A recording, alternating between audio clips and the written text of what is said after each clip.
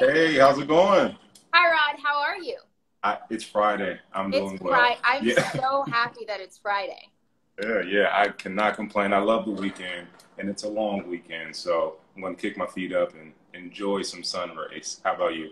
I am so excited. It, I'm happy that it's a weekend. I'm Yeah. gonna figure out how to rest this weekend. It'll be great. I am tremendously excited to be making coffee with you because this is what we do all day. And with your permission, I'm inviting my husband and manager, Adam, who's the one who really makes all the coffee in this Okay. house. And I thought All it would right. be cool if we all Nice to learned. meet you. Hey, how's it going? She basically told me I needed to step my coffee game up. Yeah, I was it's terrible. No, I'm just kidding. I just thought that would be so fun. So where are you calling in from?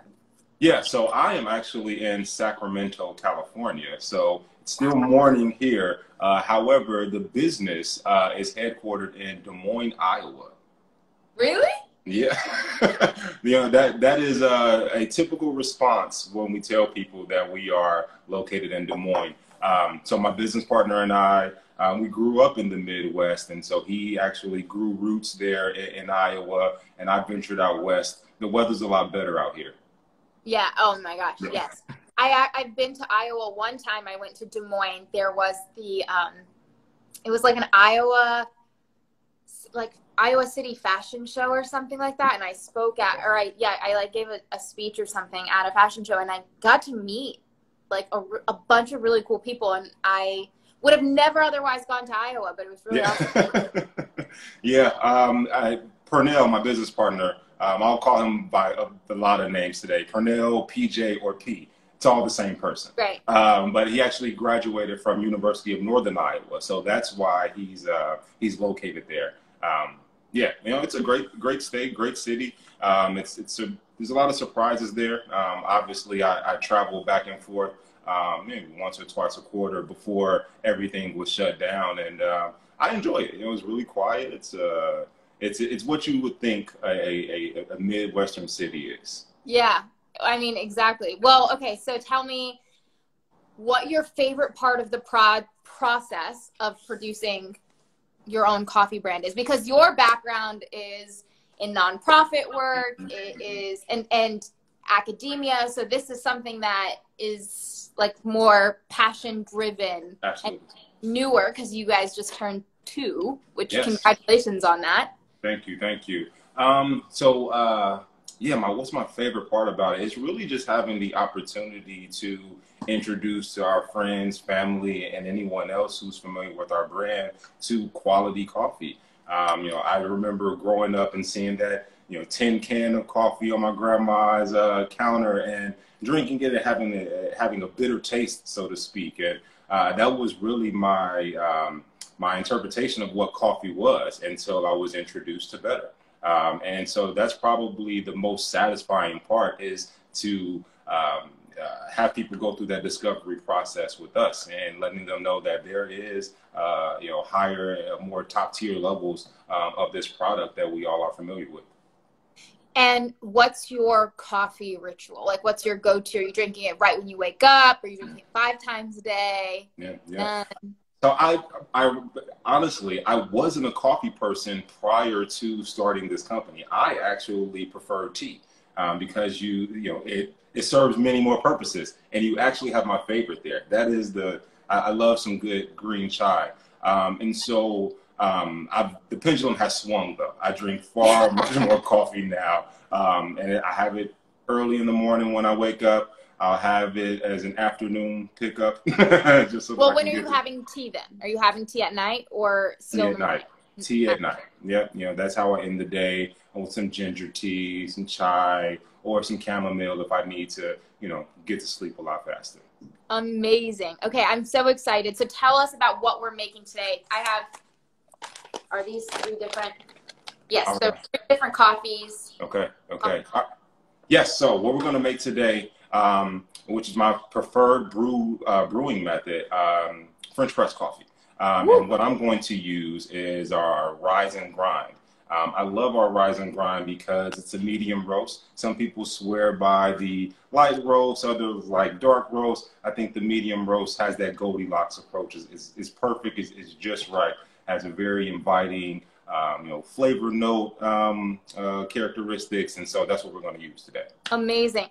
So, okay, I understand roasts, like there's dark, medium, and light, but is a darker roast just a stronger coffee, or what does roast actually mean? Yeah, so the darker roast, that's going to give you that stronger coffee flavor, whereas the lighter roast give you an opportunity to really experience the flavor notes that exist within the coffee. So let me nerd out here for a quick moment. Yeah. Coffee is a harvested plant. And often it takes on the characteristics from the crops that are grown within close proximity. So that's why you'll see the flavor notes as lemon, bell pepper, honey, chocolate, graham. It really represents what, again, what's grown in close proximity. So the light roast is going to give you that optimum tasting experience ultimately. Huh? Because if you're not a coffee nerd, although I really would love to be, I would just assume that if it's a lighter roast, it's just like a thinner coffee, or in my head I see like it would taste more watery, if that makes sense, because I wouldn't have thought about it as being able to actually be more attuned to what the notes are. Mm-hmm. I would say that's where you're going to get the most robust flavor, is by brewing a light roast cup of coffee. Amazing. Okay, so today we're doing a medium. We're doing a French press. Are we using the French press Renee gave us? Yep. Okay, so this is going to be special. I don't know if Renee's watching, but one of his team members, Renee Hill, who is amazing. She is a fashion designer. She's a Black Muslim fashion designer who's on Project Runway, has a line. And when we were doing a team retreat in the mountains, she gifted us her French press because we loved her French press. So this is super extra special because it's like somebody we love and a brand we love. Yeah. It's awesome. Perfect. So let me know when you're ready. I can run through a couple of tools that you need in order to brew the best cup of coffee in my experience. And so we'll start from the beginning. What do you need out the gate as quality beans? And you have that. First and foremost. We're using Rise and Grind. Yeah. Oh, we have two. Amazing. So from there, it's really what's important is that you get the grind texture correct. So you have various ground levels. You have your medium, which is what is typically used for a traditional drip cup of coffee. You have very finely ground coffee, which is ultimately used for espresso shots.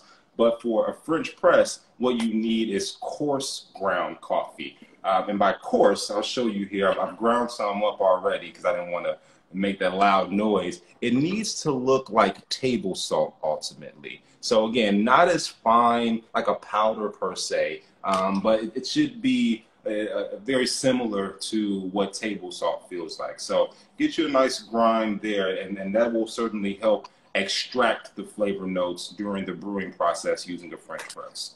Okay. So this is already ground for it? Perfect. It should be, yeah.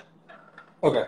Okay, but if we had beans, because we have a grinder, how long are you grinding it for French press versus espresso?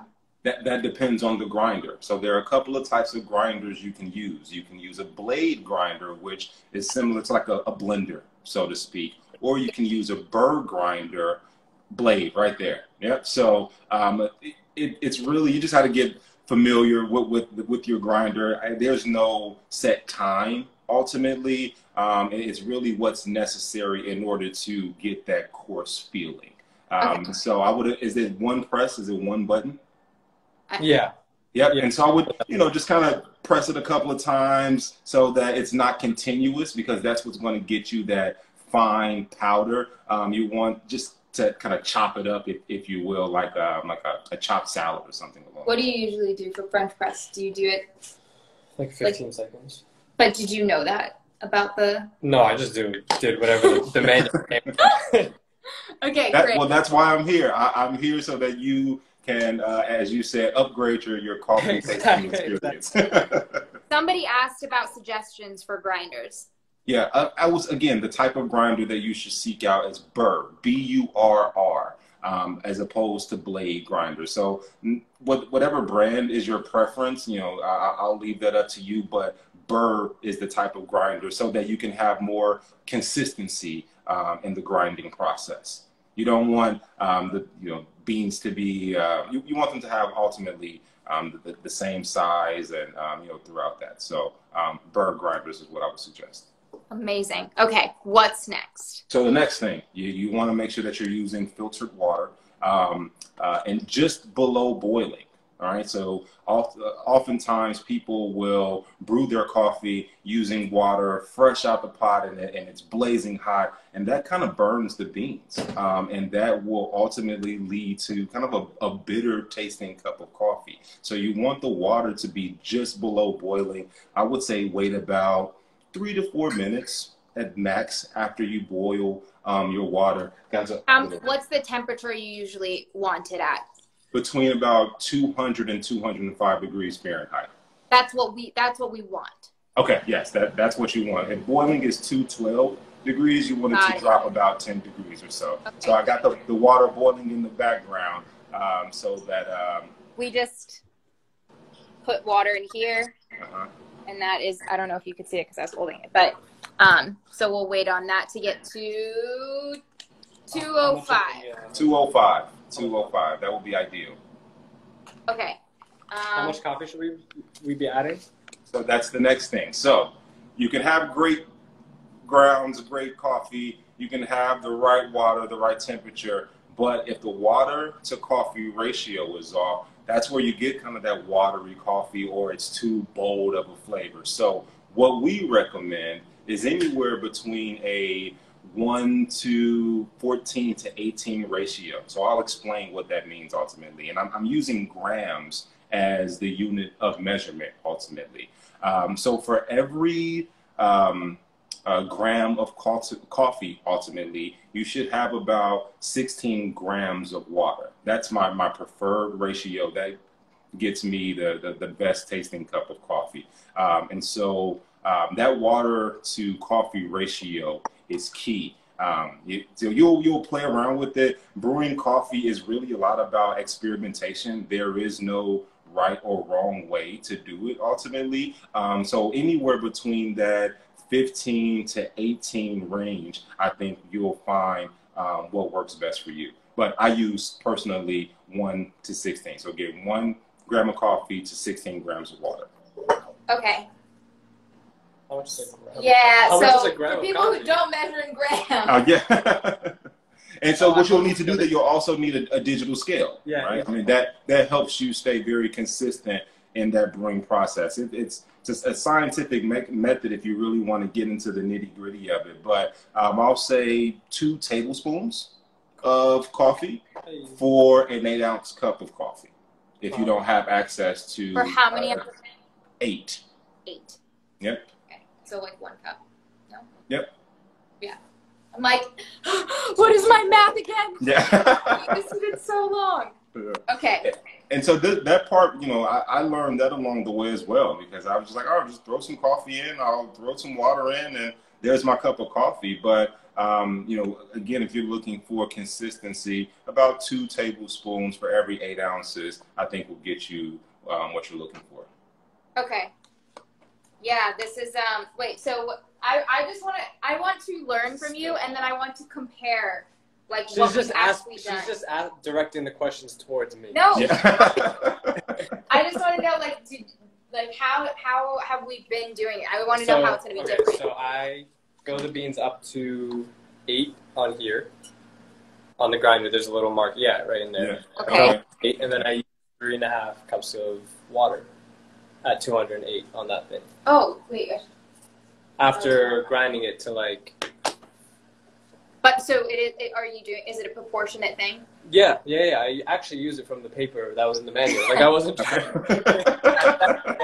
That works. It can definitely improve. This is awesome. How many coffee experiments do you think you guys have conducted? Oh gosh, so there's a thing called a cupping process that lets us know whether or not we want to introduce beans to the market, and we'll go through various water to coffee ratios, and that's a consistent process. So every time that we're sourcing new beans, we'll go through the experimentation. So it's countless, in all honesty, because some coffee needs a higher coffee to water ratio and vice versa. So it certainly is an endless evergreen process. So would you ever consider making a coffee candle? A coffee can? I never thought about that. I mean, I personally love the smell of coffee. Well, this is fantastic. It smells like super velvety. It smells kind of like it could be an ice cream, but just a decadent one. Would be really great for an affogato. Yeah, so I'm glad that we are now in the summer season because I'm looking forward to making an affogato. A couple of affogatos. I love that. Yes. I vote for the candle. Yeah, I'm going to log that, and then I'll talk to B about that because I think we might be on to something. Listen. Okay, I would love to learn about the water is ready. Wait, what's the temperature of it? 7. Okay, so we can wait a couple of minutes. I would love to know about how you source the beans because I know that that's such a journey in and of itself. And absolutely. Take me back to when you first began. Like, what was the first few things that you were looking into, trips that you took, whatever it was. Also, yes, body scrubs with used grounds is great. Yeah, coffee really works for exfoliating. A lot of people use it for, in their washing their face. Right, so that's a great use of coffee. Coffee is a very dynamic plant. I think that once you go down that rabbit hole, it'll be difficult to get out of it ultimately. Which is great. Yeah. So going back to the beginning, when we started in the garage, Pernell, again, he was more of the coffee aficionado and decided to take it, try his hand at roasting coffee. So we would source from local and national micro importers buying green coffee, which is pretty much the raw coffee bean, and getting more of an understanding of what that roasting process will look like once we were able to scale up operations. So we've sourced coffee from Ethiopia, which is the birthplace of coffee. We'll always have representation or coffee that represents that region, just to pay homage to the originator, if you will. We've also sourced coffee directly from farmers in La Guadalupe, Honduras, Monteverde, El Salvador, a few other single origins, and then we have our proprietary blends that come from a combination of places like Colombia, and we're also looking at Peru as another source of coffee. We're very intentional about seeking out fair trade coffees first and foremost. It's very important that we take care of every part, or we are thinking about every part of the supply chain. So our beans are fair trade where possible, and then organic, of course. As the national conversation has shifted to being more intentional of what we're putting in our bodies, we want to make sure that our coffees and our teas embody that. Love that. Okay. So we have our water. Perfect. Okay, so you got your coffee, you got it ground to perfection, you got your water at the right temperature, and so now we're just going to pour till it's about a cup ultimately. Again, 8 ounces if you were using that 2 tablespoon measurement initially. And you're going to pour in a circular motion. Yeah. Okay, pour in a circular motion. Wait, this is the first time I've ever done this, just saying. Oh, well, this is history in the making right now. Yeah. History in the making. So you're going to pour the circular motion just to ensure that all of those coffee grounds are wet, essentially. Yeah, and so you'll start to see the extraction process happening immediately upon pouring the water on top of the coffee grounds. And so you'll see that bubbling there. Yeah, you're doing it right once you see that. So that's the extraction? Yes, so you are extracting the flavor from the coffee beans into to the actual cup of coffee that you'll enjoy here in about 4 minutes. Wow. Okay. And this is how many cups? So this would make us 1 cup of coffee. 1 cup of coffee. Yep. Great. Yep. And so I will go ahead and put the lid on top of it now. This one? Yep. Yep. Don't depress the plunger just yet. But go ahead and place the lid on the top so that it's all contained within the decanter. Perfect. Perfecto. And so then you'll wait about 4 minutes. That's about how long it'll take for the brewing process to be complete.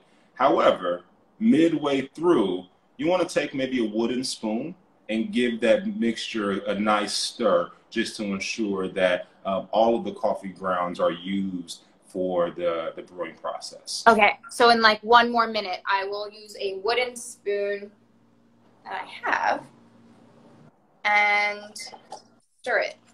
Are we adding more water at any point? No, that's it. So if you pour, I put enough for 3 cups based on what he was saying. That's why. Okay. So should I add more? Yeah, I would add the whole thing. I didn't realize. I thought that was part of the process. Was like ruining our coffee.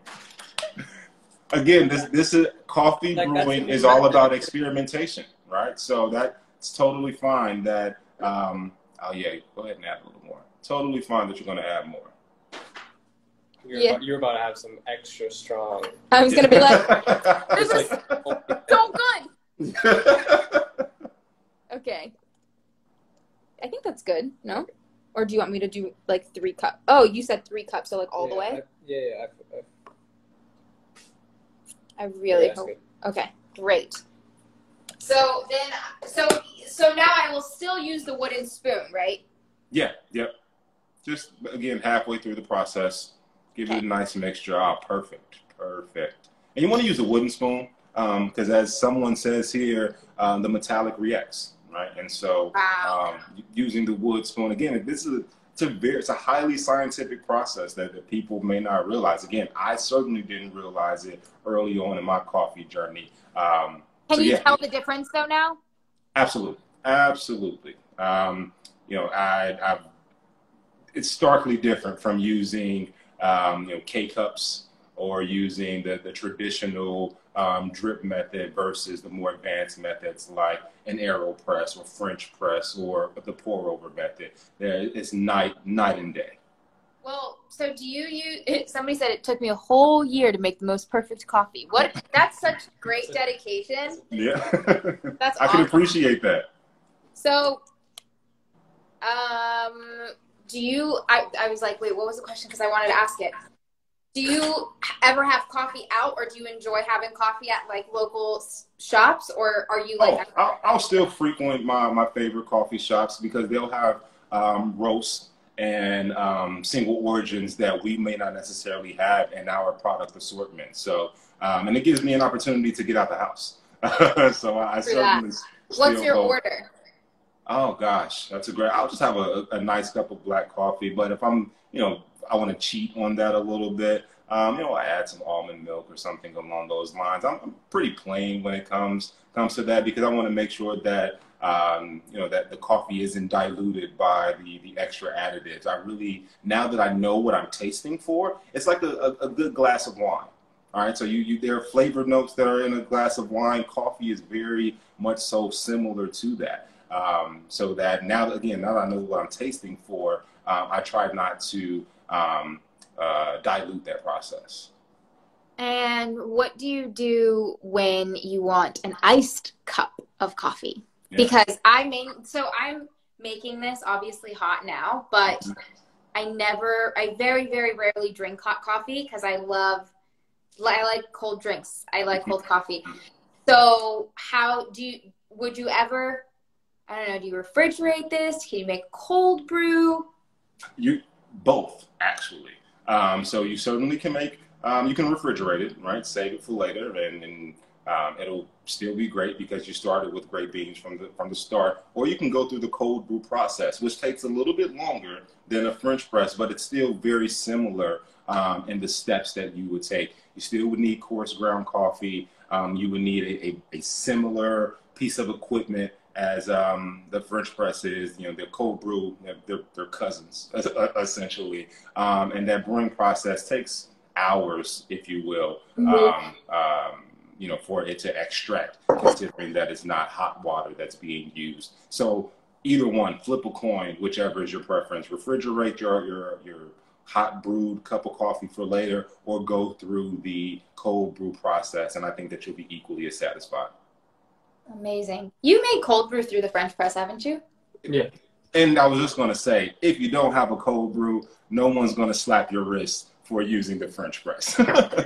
Maybe. Okay, Yeah. I think it's been 4 minutes. Okay, all right. Let's go ahead and let's try it. This is the best part. Now you get to depress the plunger and separate the coffee grounds from your actual cup of coffee. This is so satisfying to me. I love watching this. It's a lot easier here. Because you're... Oh, thanks. Okay, ready? Oh, yeah. Ceremonious. Yeah. Thank you, Renee. Perfect. Woo! And so what you see there, that film at the top, that lets you know you did it right. Hey. Yeah. So you'll see at the bottom of your cup, once you're done consuming, that there'll be some residue left over. Totally fine when you're using the French press. So again, the film at the top of your mixture and then the residue at the bottom of your cup once you're done lets you know that you're on the right path. That's so great. This is so exciting. So is this ready to be poured and drank? It's ready. Wait, where's your coffee? Oh. The entire time I've been instructing you, I forgot to brew it myself. I'm just kidding. Now I feel like we've deprived you of a good cup of coffee. Oh, you know what? That will be my second one for the day. I'm an early riser, so I've already had my cup of coffee. Now I'm in full instructor mode. I want to make sure that you are. Appreciate it. Thank you so much. No problem. No problem. Also, yes, some people I noticed, because you guys are so popular, that it's been sold out in Target. Oh, well, that's a good problem to have. Yeah, we'll be restocking and replenishing with all of our retail partners. Do you sell online? We also sell online at our website, blackandbold.com. It's also available via Amazon, Target, and then if you're in the Chicagoland area, it's also available in Whole Foods. That's awesome. Although we just walked past our Whole Foods this morning and there was a line around the block. So. Oh wow! Okay. So I feel very lucky that we got this in the mail. Yes. And that came directly from our facility. So that's going to be those are the freshest beans that you're going to get. So I'm glad that you're enjoying. Got them before Target. Yeah. I'm so excited to try this. So this mug, are you familiar with Brother Vellies? I am not. Educate me, please. Oh my goodness. So Brother Vellies is a shoe company, super fantastic. The designer, Aurora James, she is absolutely incredible. She's been doing this thing called Something Special where you can subscribe. Also, Black female-founded business. And she has actually started, you two should connect. She actually started the 15% pledge. So she's actually, if you've heard of it, yes, I've heard of that. Corporations try to use or commit to 15% of their shelves being by Black-owned businesses. So she's really great, and this mug is a part of her Something Special. So I'm really excited to try it. Do you want to try it first? No, that's all you. Yeah. Fingers crossed. Extra strong? No, literally just so smooth. I swear to God, if you say this is the best cup of coffee you've had. I wasn't going to say that. I can't pick favorites. No, this is fantastic. It's so, I didn't want to say it because it has a taste, but you know when it's not too much of one thing or not too much of another thing, it's just. They have Goldilocks. Oh, Yeah. Exactly. Yeah. And See, I literally didn't even remember that. And you're right. Yeah. And that's really good. That's awesome. I love the French press because the flavor again.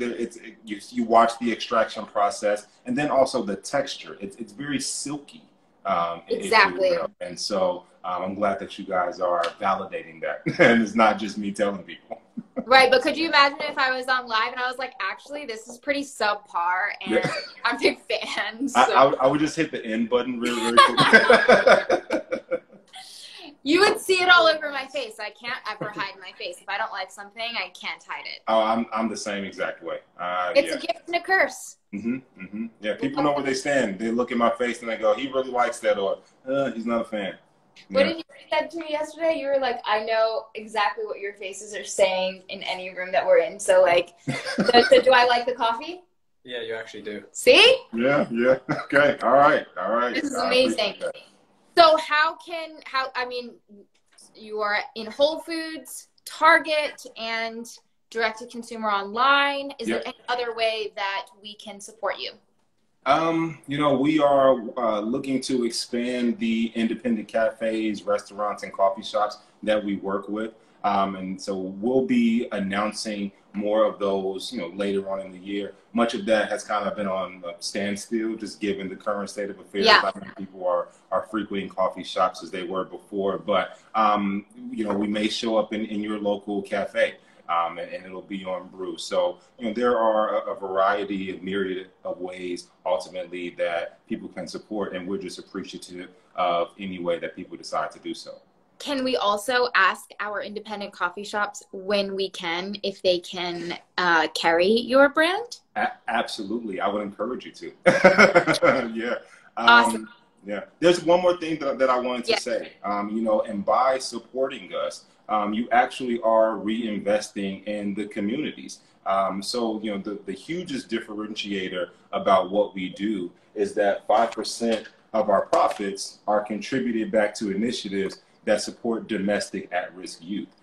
So Pernell and I, we grew up in Gary, Indiana, and had overcome, a lot of obstacles that exist within that region. And really, we were very deliberate about including that social impact at the core of what we do. So we partner with nonprofit organizations and national initiatives to enhance workforce development or help to eradicate food insecurities and youth homelessness and instill skills around coding and urban farming, or just trying to ultimately sustain general after-school programming. So, enjoying a cup of coffee with us ultimately allows you to participate in investing in at-risk youth as well. Thank you so much for the work that you do. Thank you for sharing this with us. Thank you for being my first teacher in French press. This is very exciting. Thank you. I appreciate you so much. This is awesome. We appreciate you for sharing your platform with us. I'm so glad that you enjoyed your first French press cup of coffee, and just let us know how we can support you in the future. We're just eternally grateful. I appreciate that. Thank you so much. Thank you. Wait, taste test. This is amazing. Oh. Okay. All right. Talk to you soon, Rod. Thank you. Thank you. Have a good weekend. Bye. Bye. That was Rod from BLK Bold. You can order their coffee or their tea online. That was so much fun. It wasn't the first French press I've had because we do it a lot. It was the first French press I've made, which is just as exciting. And people keep asking about this sweatshirt. Adam and I designed it years ago.